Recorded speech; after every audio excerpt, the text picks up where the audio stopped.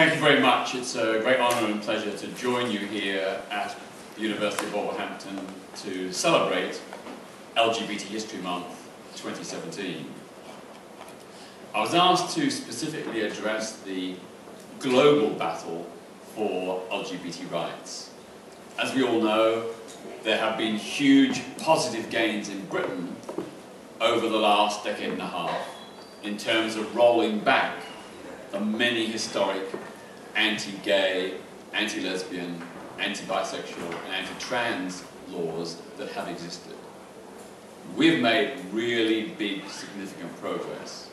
And of course this year we celebrate the 50th anniversary of the first of those major reforms, which took place way back in 1967, when there was a partial decriminalisation of male homosexuality, albeit only in England and Wales, and albeit in very limited, defined circumstances.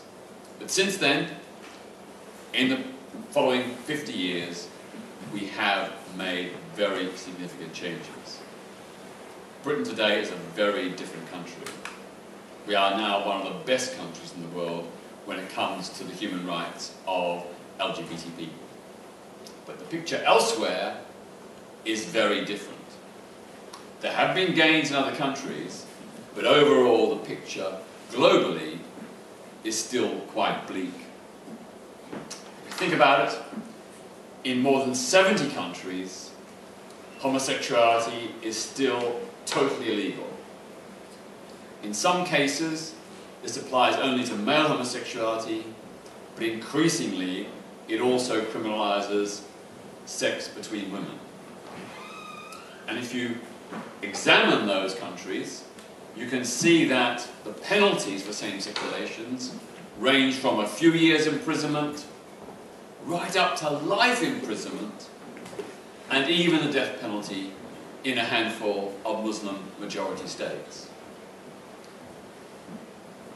Transgender people are also criminalised, sometimes explicitly with laws against cross-dressing, and sometimes just through the use of public order and public indecency laws to criminalise their lives. So, globally, we still have a very long way to go. Indeed, there is, in 2017, not a single international human rights convention that recognises sexual rights and gender rights as human rights. So when it comes to sexual orientation and gender identity, those rights are not enshrined in any international human rights agreement. They're not in the Universal Declaration of Human Rights. They're not in the European Convention on Human Rights. And to me it is a glaring and shocking omission, because the right to love and have a sexual relationship with a person of your choosing surely is a fundamental human right, as much as the right to marry, the right of free speech, the right to protest, freedom of expression, and so on. You know, love, sex, and relationships are some of the most important things in all our lives. Yet the right to make that choice between a person of the same sex or the opposite sex, or either or both sexes, or people who are intersex, those rights are not enshrined anywhere. And that is a glaring omission. When we look at the United Nations, it too has a very checkered history. The Human Rights Council has in recent years, but only in recent years, begun to pass resolutions and declarations condemning anti-LGBT discrimination and deploring violence against LGBT people, urging equal rights legislation to protect LGBT people against discrimination in the workplace, housing, and the provision of goods and services, and urging member states to enforce hate crime laws to protect LGBT citizens. But that's really only in the last few years. Previously, all attempts to acknowledge sexual orientation and gender identity rights were vetoed by a coalition of mostly African, Muslim, and the Vatican. Those countries and those institutions organised within the UN to stop any positive declaration in favour of LGBT communities. But we are making progress because there have been a number of resolutions and declarations by the UN Human Rights Council.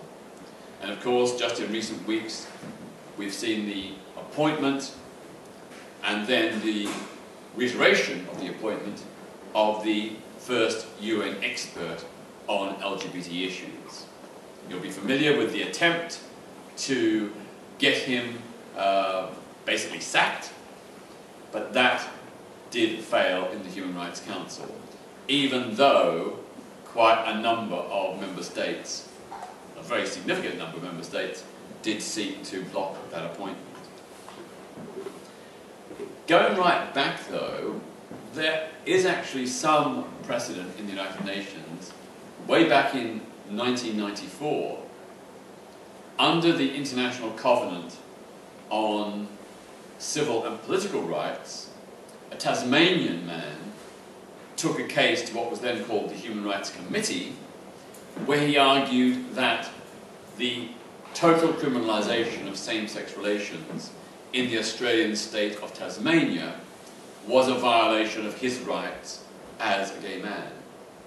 And way back then, in 1994, the committee ruled that it was a violation of his rights, and it did compel the Australian state of Tasmania to eventually decriminalise homosexuality, which until that time had carried a maximum sentence of 21 years imprisonment. So there is progress, and there has been progress, but it's very, very checkered. You are all familiar with the Commonwealth, the Association of Nations, most of them former British colonies, which has a Commonwealth Charter. And in this charter, it enshrines the principles of equality, non-discrimination, human rights, and individual freedom. But in 37 out of the 52 member states of the Commonwealth, still today, there is a total prohibition on same-sex relations. Again, with penalties ranging from 10 or 14 years imprisonment in countries like Nigeria and Jamaica, right up to life imprisonment in countries like Uganda and Tanzania. So the Commonwealth is not living up to its own professed commitment to equal rights for its LGBT citizens. And if you think about it, those 37 Commonwealth member states comprise more than half of the world's countries that continue to criminalise same-sex relations. In the Commonwealth state of Trinidad and Tobago, the maximum penalty for homosexuality is 25 years. In Malaysia, another Commonwealth member state, it's a maximum of 20 years plus flogging. As I mentioned, life imprisonment in Uganda, Bangladesh, Pakistan, Guyana, Sierra Leone, and Tanzania. What is profoundly shocking is that never in its entire 6-decade history has the Commonwealth ever even discussed the human rights of LGBTI people. Not even once. There have been many attempts, many appeals. I've been involved for 30 years in the attempts to get the Commonwealth to at least discuss the human rights of LGBT people. But in every single Commonwealth heads of government meeting, they have refused. Now we are hoping that in 2018, which is the next Commonwealth Summit, which will take place here in Britain, that we will finally persuade the heads of government meeting to at least discuss the issue. There's no guarantee, but we are hopeful that this time lobbying we'll get some movement. And only last week I attended a meeting coordinated by the Kaleidoscope Trust, which brought together activists from Commonwealth countries all across the world, where we've drawn up a common framework, a common programme to lobby the Commonwealth to get, among other things, to get LGBT issues on the agenda at the next Commonwealth Summit in Britain in 2018. I mentioned that we have a long way to go, and we certainly do. And what is sad is that although there is progress, and I'll talk about that shortly, although there is progress in many parts of the world, in a number of countries we are witnessing an anti-LGBT backlash. So, in the following countries: Russia, Morocco, Cameroon, Syria, Egypt, Uganda, Azerbaijan, Kyrgyzstan, Nigeria, Brunei, India, Chad, Zambia, the Democratic Republic of the Congo, the Gambia, Burundi, Malaysia, Iraq, and Ethiopia. Did I miss any? In all those countries, they've either passed new anti-LGBT laws, or reversed previous decriminalisation, or enforced existing laws with ever greater vigour. Some of these countries embody extreme contradictions. So in Brazil, same-sex marriage is legal, and in most of the major cities there is legislation that protects LGBT people against discrimination. Yet in certain parts of Brazil, particularly the northeast, there are right-wing death squads who have an agenda of social cleansing.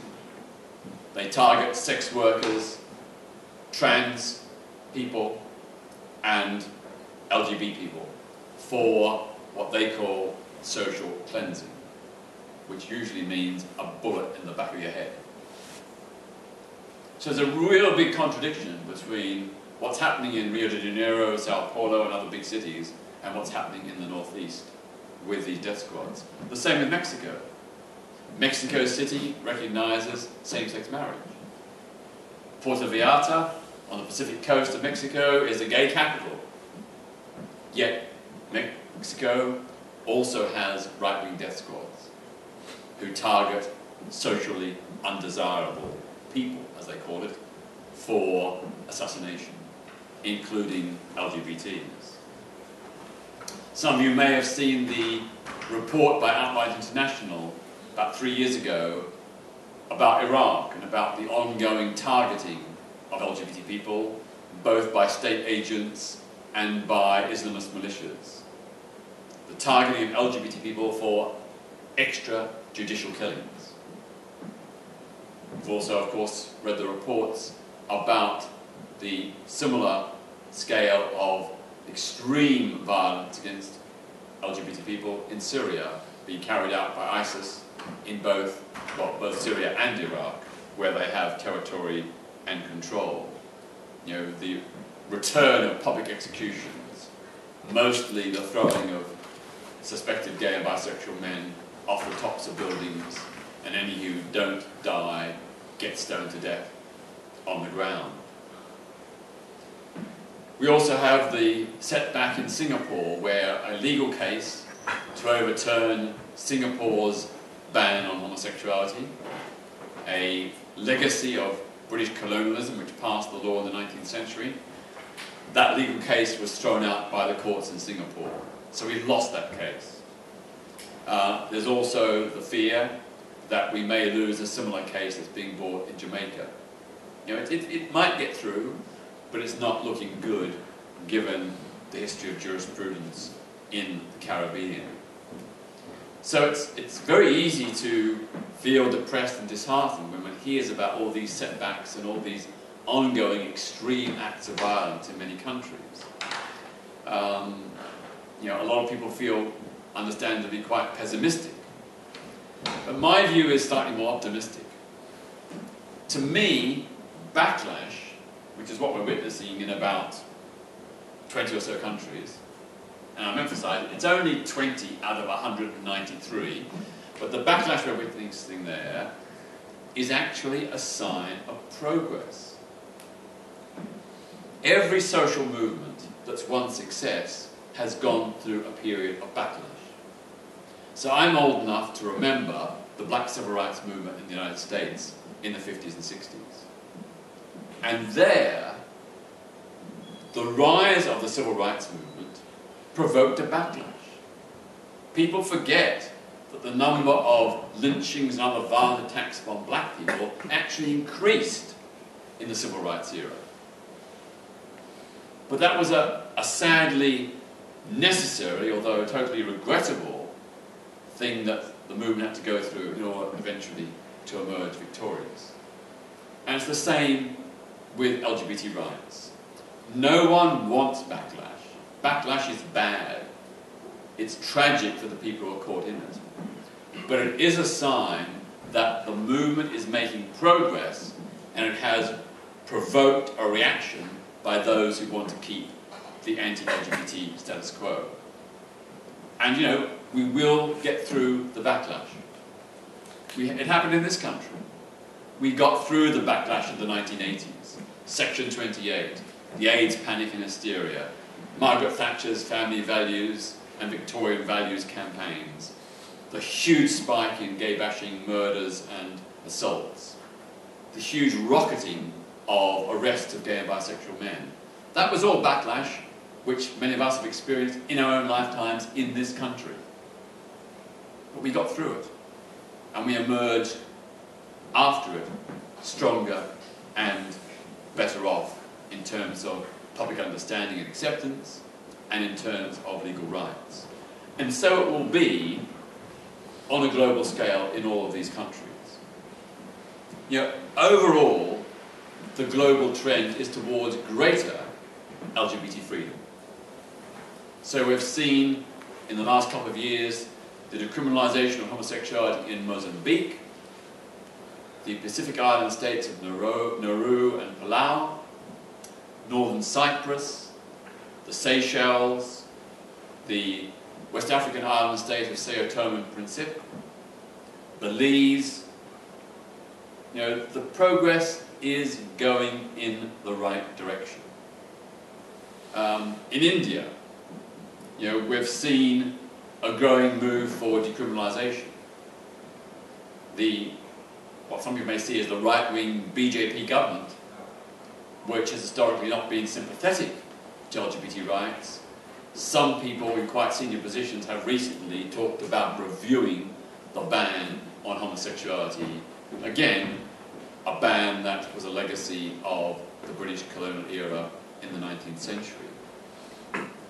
We've seen same-sex marriage being won in Ireland, Slovenia, the United States, and even Colombia, Gibraltar, the British Antarctic Territory, Guernsey, the Isle of Man, and even Pitcairn Island.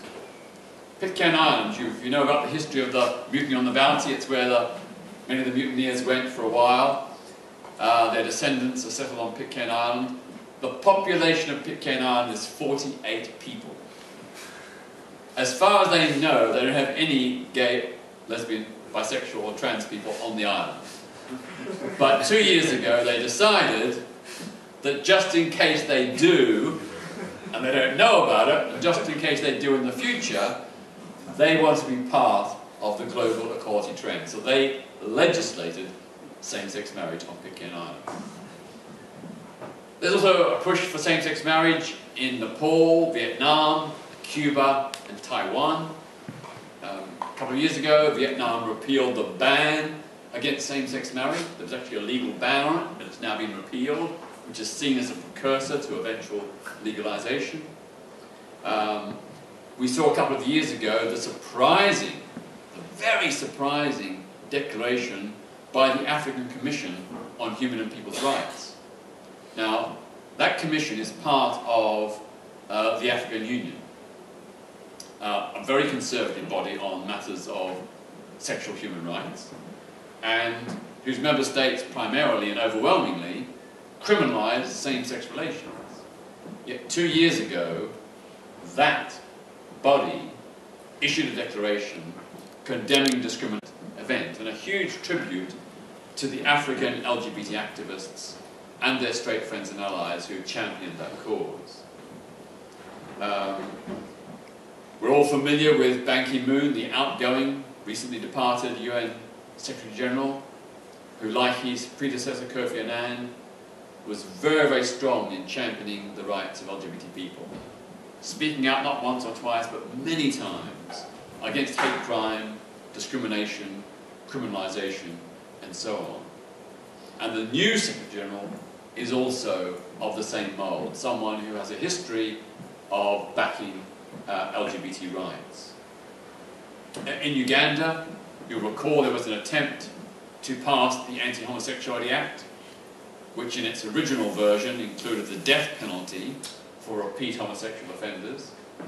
That was actually passed by the Parliament, but later thrown out by the courts, albeit on a technicality that the Parliament had not been quorate when the legislation was passed. But it hasn't been reintroduced. There's been pledges of being reintroduced, but that hasn't happened, and it looks unlikely to happen as far as I can see. Although things are grim in Russia, there have been a number of victories. There was an attempt to prosecute the St. Petersburg-based LGBT group Coming Out, which was rejected by the court. Quite amazing, given how much the courts and judges are under the thumb of the Putin regime. And there's even been pride parades allowed to go ahead lawfully in St. Petersburg for the first time, though not yet in Moscow. In Singapore, I mentioned that the High Court had rejected the bid to scrap the criminalisation of homosexuality, but the annual Pink Dot protest there in recent years has had nearly 30,000 people.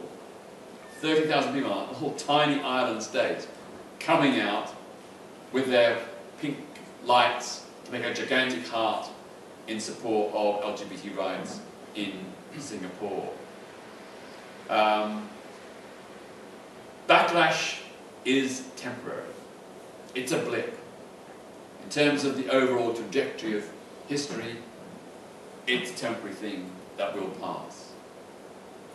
But, of course, for those who suffer it, it's pretty terrible. The thing that keeps me going is a recognition that the overall trend is in the right direction. But thanks to many, many really brave, heroic human rights defenders, LGBT activists, and straight allies, that all across the world we are mostly making progress. And it's really inspiring to me to think that many of these activists are risking their liberty and their lives. I think about Sudan a few years ago. In Sudan, where homosexuality is punishable by death, a group of LGBT people dared to get together to form a secret underground LGBT group, and then even approached the government for dialogue about decriminalisation or about some kind of rights for and acceptance of LGBT people. That was an incredibly astonishing, brave thing to do. Unfortunately, because of various things that happened, other unfriendly and unsympathetic government officials and police officials became aware of this, and all those activists had to disappear.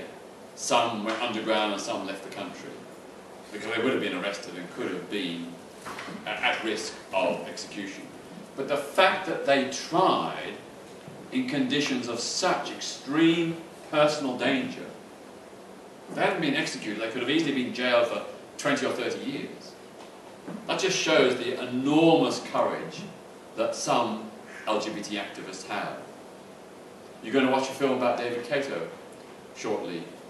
You know, a very, very astounding, astonishingly brave Ugandan activist who paid with his life. You know, there are so many people in countries around the world who are daily risking their freedom and safety for the sake of LGBT freedom. But, you know, whatever the backlash may be, one thing I'm certain of, queer freedom is an unstoppable global trend. That's the way history is going. LGBT equality knows no borders. It transcends all nations and all cultures. And I am absolutely sure that we will eventually make homophobia, biphobia, and transphobia history. Because our freedom has been long delayed, but it cannot and will not be denied. Thank you.